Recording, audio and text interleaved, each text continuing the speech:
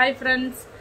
இன்னைக்கு பாத்தீங்கன்னா Tuesday afternoon ஆச்சு. லஞ்ச் எல்லாம் முடிச்சிட்டு கொஞ்சம் ரிலாக்ஸ் பண்ணிட்டு சரி அவனோட ப்ராஜெக்ட் ஒர்க்கை முடிச்சிடலாம் அப்படின்னு சொல்லிட்டு, ஏன்னா 29 வந்து ப்ராஜெக்ட் இருக்கு. நாளைக்கு வந்து ப்ராஜெக்ட் வந்து சப்மிட் பண்ணணும். 29 வந்து அவங்க ஓவராலாக சொல்றது அந்த மாதிரி. அதனால சரி முடிச்சிடலாம் அப்படின்ட்டு ஆல்ரெடி நேற்றுக்கு நைட்டே கொஞ்சம் அவங்க அப்பா பண்ணிட்டாங்க. போலீஸ் ஸ்டேஷன் எந்த லட்சணத்தில் இருக்குன்னு நீங்களும் பாருங்க. நல்லா தான் பண்ணியிருந்தாங்க. கொஞ்சம் ஃபினிஷிங் எல்லாம் கொஞ்சம் வரல. அது மட்டும் போயிட்டு இப்போ பண்ணலாம் அப்படின்னு சொல்லிட்டு பேசிட்டு இருந்தோம். சரின்னு சொல்லிட்டு இப்போ அவங்க அப்பாவும் பையனும் பண்ணிட்டு இருக்காங்க. ஒரே தகராறு வேற நடந்துட்டு இருக்கு. என்ன பண்றாங்க, போலீஸ் ஸ்டேஷன் எப்படி இருக்கு அப்படின்னு சொல்லிட்டு போய் பார்ப்போம். ஏய், போலீஸ் ஸ்டேஷன் பண்றேன்னு சொல்லிட்டு உங்களை நம்பி ஒரு வேலை கொடுத்தா என்ன பண்றீங்க ரெண்டு பேரும்? உங்க வேலை முடிஞ்சுதா? சரி, போலீஸ் ஸ்டேஷன் அப்படியே காட்டுங்க. இங்க என்ன பெயிண்ட் எல்லாம் கொட்டி வச்சிருக்கு. கொட்டினவங்க கிளீன் பண்ணணும். இப்போ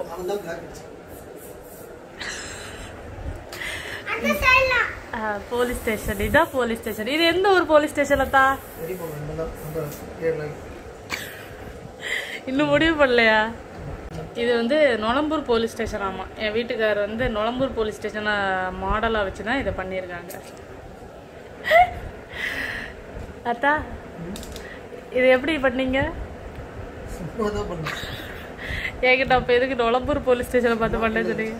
அப்படியா? தூக்க கறக்கம். சரி, சீக்கிரம் பண்ணிட்டு தூங்குங்க.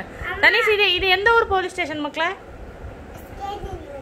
இவன் ஒருத்த எப்ப பார்த்தாலும் ஸ்கேட்டிங் ஊருன்ட்டு. அப்படியா? ஓ ஆமா ஆமா. ஓ, அந்த பார்க்க வந்து அவன் ஊரு. அதனால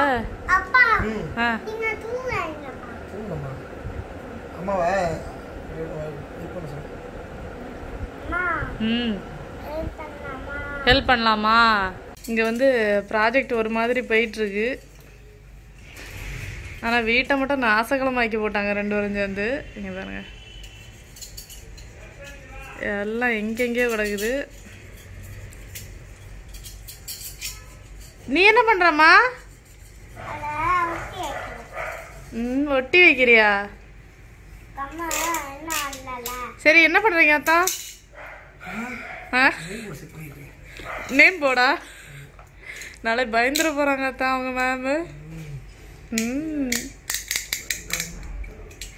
எனக்கு இதை பார்த்தா போலீஸ் ஸ்டேஷன் ஃபீல் மட்டும் வரவே மாட்டேங்குது. அதுக்கு என்ன பண்றது?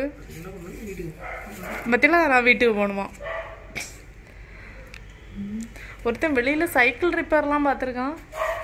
சைக்கிள் என்னாச்சுமா? சைக்கிளுக்கு என்னாச்சு?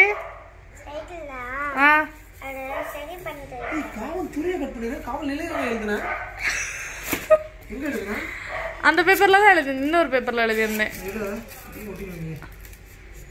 சார், உங்க சைக்கிளுக்கு என்னாச்சு சார்? ரெடி பண்ண போறியா? என்னாச்சு, ரிப்பேரா? என்னம்மா, என்ன ரிப்பேர் சைக்கிள்ல? வீல் சைக்கிள குப்புற போட்டா வீல் எப்படிடா ஓடுடே? அத்தா, என்ன ரிப்பேர் அவங்க பையனுக்கு? வீல் ஓடலன்னு குப்புற போட்டு வீல் சுத்ததான் பார்த்துட்டு இருக்கான். வீல் ஓடலையா என்ன? சைக்கிள் எல்லாம்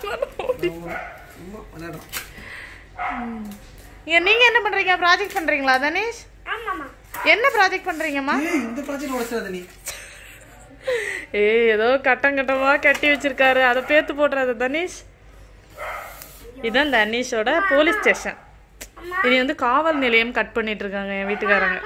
என்னம்மா? இனி போலீஸ் வாங்கி விடணும்லத்தா. எங்க வாங்கி விடணும்? ஜெயநகர் போலீஸ் ஸ்டேஷன்ல போய் 2 போலீஸை பிடிச்சிட்டு வந்துருக்காத்தா. இப்போ வந்து போலீஸ் ஸ்டேஷன் வந்து ரெடி பண்ணியாச்சு. நாங்கள் போலீஸ் ஸ்டேஷன் இப்படி தான் வந்திருக்கு. போலீஸ் ஸ்டேஷன் மாதிரி இல்லைனாலும் கொஞ்சம் அட்ஜஸ்ட் பண்ணிக்க வேண்டியது தான். தனீஷுக்கு நல்ல வேலை, போலீஸ் ஸ்டேஷன் எப்படி இருக்கும்னு தெரியாதுங்கிறதுனால நாங்கள் இந்த மாதிரி இதுதான் போலீஸ் ஸ்டேஷன் சொல்லி ஏமாற்றியாச்சு. கொஞ்சம் பெரிய பையனாக இருந்தால் இப்படியா போலீஸ் ஸ்டேஷன் இருக்கோல எங்ககிட்ட சண்டைக்கே வந்துருப்பா. இது வந்து அவன் குட்டி பிள்ளைங்கிறதுனால அவனை ஏமாற்றியாச்சு. இதான் போலீஸ் ஸ்டேஷன் சொல்லிட்டு. ஓகே, பெட்டராக தான் வந்திருக்கு. நம்ம வாங்கி கொடுக்குறத விடவும் நம்மளே செய்கிறது ஒரு இது இல்லை. அதில் கொஞ்சம் அவன் கூட பெயிண்ட் பண்ணான்.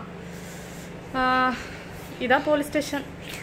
போலீஸ் ஸ்டேஷனை ரெடி பண்ணுறதுக்குள்ளால எங்கள் வீடு எப்படி ஆயிடுச்சுன்னு பாருங்களேன். இனிமேல் இது அவ்வளோத்தையும் க்ளீன் பண்ணணும். நாங்கள் கீழே வேலை பார்த்துட்டு இருக்கிறதுக்குள்ளால இங்கே தனீஷ் வந்து பெயிண்ட் எல்லாம் எடுத்து ஒரே பெயிண்ட் அடிப்பு இப்படி எல்லாமே ஒரு மார்க்கம் ஆயிடுச்சு. இந்த ரூம்குள்ளே வரைக்கும் குப்பை போயிடுச்சு. இனிமேல் எல்லாம் க்ளீன் பண்ணி எடுத்துட்டு தான் அடுத்த வேலை. அதுக்கிடையில் நேரமும் இருட்டிருச்சு. வீடு வந்து பக்காவாக க்ளீன் பண்ணியாச்சு. நாளைக்கு பார்க்கலான்னு விட்டால் அவ்வளோதான், அப்புறம் தூங்க முடியாது இல்லை, தூக்கம் வராது. அதனால எப்போதுமே டப்புன்னு க்ளீன் பண்ணிட்டோன்னா அப்புறமா வந்து கொஞ்சம் ரிலாக்ஸாக ஃபீல் பண்ணலாம். கிச்சனும் ஆல்வேஸ் க்ளீன். இது வந்து நெக்ஸ்ட் டே. நேற்றுக்கு வந்து அதுக்கப்புறமா என்னால் விளாக் கண்டினியூ பண்ண முடியல. ஏன்னா நைட் ஆயிடுச்சு. தனீஷை வந்து படிக்க வைக்கிறது, ஹோம்ஒர்க்கு அப்படி இப்படின்னு சொல்லிட்டு சுத்தமாக டைம் போயிடுச்சு. இன்றைக்கி பார்த்திங்கன்னா ஈவினிங் டைம் ஆயிடுச்சு. ஸ்கூல் போயிட்டு வந்து இப்போ வந்து அவன் தூங்குறதில்ல. சரி, ரொம்ப ஹாப்பி, அப்போ தான் நைட்டு தூங்குவான் அப்படின்னு சொல்லிட்டு நானும் விட்டுட்டேன். இப்போ வந்து என் கூடவே இருந்து விளையாடிட்டுருக்கான். அதனால் வேறு வேலை எனக்கு ஒன்றும் பண்ண முடியல பெருசாக. ஈவினிங்க்கு ஸ்நாக்ஸுக்கு ஏதாவது பண்ணலாம் அப்படின்னு சொல்லிட்டு தான் இப்போ கிச்சன் வந்தேன். கிச்சனில் பார்த்திங்கன்னா எல்லாத்தையும் அங்கங்கே எடுத்து வச்சுருக்கேன். என்னெல்லாம்னு காட்டுறேன் ஃபஸ்ட்டு. இது பார்த்திங்கன்னா வேர்க்கடலை அம்மா கொண்டு வந்தது. இன்றைக்கும் நான் வேக வைக்கலன்னா கண்டிப்பாக என் வீட்டுக்காரங்க டென்ஷன் ஆயிடுவாங்க. அதனால் வேக வச்சிடலாம் அப்படின்னு சொல்லிட்டு முதல்ல வந்து கழுவி எடுத்து வச்சுட்டு தான் போனேன். இந்த வேர்க்கடலை பார்த்திங்கன்னா சிலருக்கு வந்து பித்தம் அதிகமாக இருக்கும். என்ன மாதிரிப்பட்டவங்களுக்கு அவங்களுக்கெல்லாம் என்ன ஆகும்னா ரொம்ப தலைவலியை உண்டு பண்ணும் இந்த வேர்க்கடலை. ஆனால் ரொம்ப நல்லது உடம்புக்கு. ஆனால் பித்தம் அதிகமாக இருக்கிறவங்களுக்கு வந்து தலைவலிக்கும் நல்லா. அதனால இதை சாப்பிட மாட்டாங்க ரொம்ப. நீங்கள் வந்து அதுக்கு என்ன பண்ணான்னா, உங்களுக்கு வேர்க்கடலை பிடிக்கும்போது சாப்பிட்டுட்டு முடிச்சதுக்கப்புறமா கொஞ்சமாக வந்துட்டு கருப்பட்டி சாப்பிட்டீங்கன்னா உங்களுக்கு வந்து அந்த பிரச்சனை இருக்காது. ட்ரை பண்ணி பாருங்கள். இது வந்து ஒரு சூப்பரான டிப்பு. நம்ம வந்து தலைவலி வந்துடுமே அப்படின்னு சொல்லிட்டு பயந்துட்டு வேர்க்கடலையை வந்து நம்ம ஸ்கிப் பண்ண வேண்டாம். உப்பு போட்டு க்ளோஸ் பண்ணி வச்சாச்சு. இந்த மாதிரி நம்ம கருப்பட்டி சாப்பிட்றதுனால என்ன ஆகும்னு பார்த்தீங்கன்னா, நமக்கு வந்து அந்த வாந்தி, தலைவலி அந்த மாதிரி எந்த பிரச்சனையும் வராது. ஸோ ட்ரை பண்ணி பாருங்கள். இங்கே வந்து ஆப்பத்துக்கு ஊற வச்சுருக்கேன். நான் ஏற்கனவே ஒரு வீடியோ போட்டிருக்கேன். ஆப்பம் வந்து ரொம்ப நல்லா வரும் இதே அளவில் பண்ணால். 1.5 கப் அரிசிக்கு 1 கை அளவு உளுந்து, 2 கை அளவு வேக வச்ச சாதம். இவ்வளோத்தையும் வந்து ஒரு 4 மணி நேரம் இதை வந்து நல்லா ஊற வச்சுட்டு கொஞ்சம் உப்பு, கொஞ்சம் ஆப்ப சோடா போட்டு இது எல்லாத்தையும் ஒன்றா நல்லா மிக்சியில் அடித்து ஒரு முந்தின நாள் வந்து ஒரு 5:30 மணிக்கு அடிச்சிங்கன்னா அடுத்த நாள் ஒரு 7:30 8 மணிக்கு ஆப்பம் சுடுறதுக்கு கரெக்டாக இருக்கும். இதை அப்படியே ஃபாலோ பண்ணிங்கன்னா சூப்பராக வரும் ஆப்பம். இப்போ வந்து மணி கிட்டத்தட்ட 5 ஆக போகுது. நான் இன்னும் கொஞ்சம் நேரத்தில் அரைச்சிருவேன். இதை ஃப்ரைடு பன் பண்ணலாம் ஈவினிங் ஸ்நாக்ஸுக்கு அப்படின்னு சொல்லிட்டு எல்லாம் எடுத்து வச்சுருக்கேன். இது ஆல்ரெடி ஒரு வாட்டி பண்ணேன், ரொம்ப நல்லா வந்துச்சு. சரி, இன்றைக்கி பண்ணலான்னு சொல்லிட்டு எடுத்து வச்சுருக்கேன். என்னெல்லாம்னு பார்த்தீங்கன்னா 1 கப் மைதா, அப்புறம் கொஞ்சம் வெதுவெதுப்பான தண்ணி ஒரு 1/2 கப்பு, 2 டேபிள் ஸ்பூன் வந்து சுகரு, 2 டேபிள் ஸ்பூன் வந்து மில்க் பவுட்ரு, ஒரு பிஞ்ச் அளவுக்கு உப்பு, அப்புறமா வந்து 1 டேபிள் ஸ்பூன் வந்து ஈஸ்ட்டு. இது வந்து இன்ஸ்டன்ட் ஈஸ்ட்டுன்னு சொல்லுவாங்க. நல்லா பெருசாக உருண்டையாக இருக்கும். அது பார்த்திங்கன்னா நீங்கள் வந்து வெண்ணி தண்ணி உப்பெல்லாம் போட்டு உப்பு இல்லை சீனி போட்டு ஆக்டிவேட் பண்ணி யூஸ் பண்ணலாம். இது வந்து இன்ஸ்டண்ட்டாகவே யூஸ் பண்ணலாம். இது ரொம்ப ஈஸியாக இருக்கும் கேக்கு, ப்ரெட்டு அதெல்லாம் பண்ணுறதுக்கு. இப்போ எப்படி பண்ணுறதுன்னு பார்ப்போம். ஃபஸ்ட்டு இந்த மைதா மாவை இதில் போட்டுக்கலாம். போட்டுட்டு எல்லாத்தையுமே இதில் ஒன்றா சேர்த்துக்கணும், அவ்வளோதான்.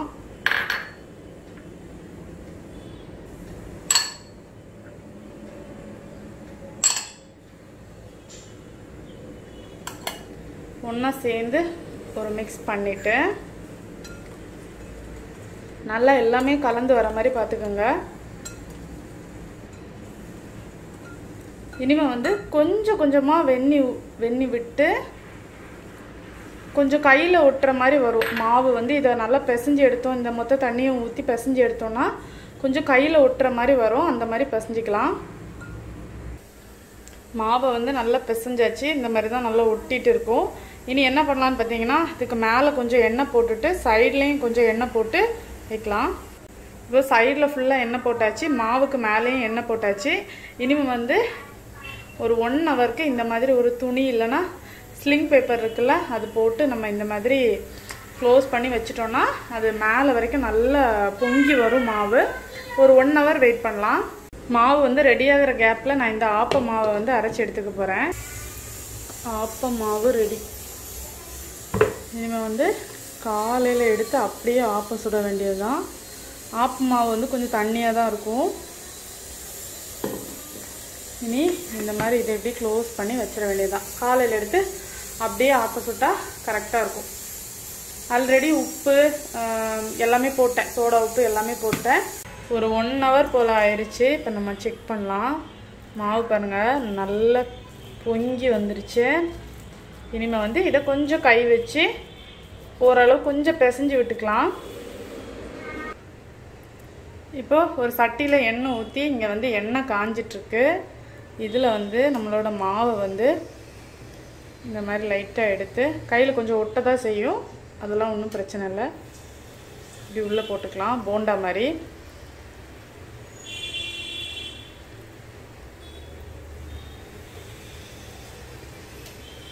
இப்போ இது கொஞ்சம் வேகட்டும், சிம்லேயே வச்சுக்கலாம்.